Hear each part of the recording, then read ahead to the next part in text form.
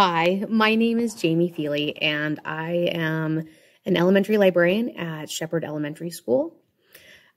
Shepherd Elementary is in Shepherd, Montana, and I have been the elementary librarian for, this is my fourth year. Why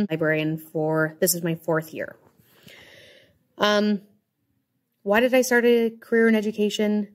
Well, I actually loved being an English teacher. And I loved English and drama through high school, and I had some wonderful teachers who made me think maybe I could do this. If I could have any other job besides this one, I have two dream jobs. One, I would love to be a cartoon character voice. You can totally see all of this being a, I don't know, small rodent of some kind. So if Disney's watching, you'd want me as a small rodent. Or I want to be that person who comes up with the names of like nail polish and other paints. Because, you know, harmonic gemstone, fantastic. I could totally do that. How are kids different now than 30 years ago? I think kids 30 years ago probably had a better work ethic. They didn't have as many distractions, and I guess they were able to really buckle down and do what they needed to do. Teaching different?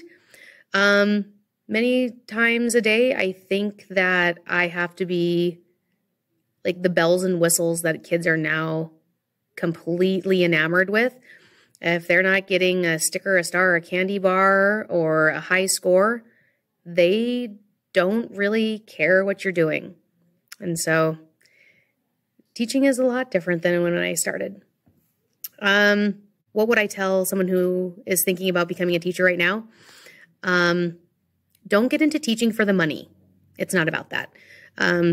Get into teaching because you love the subject matter, you love making a difference, you have a goal that is outside yourself. That's how you should be a teacher. Thing you would change to help kids learn better, less screen time. We seem to be going technology, technology, technology, and that's great, but technology fails. It eventually always fails. And so I would try to get back to some of the basics.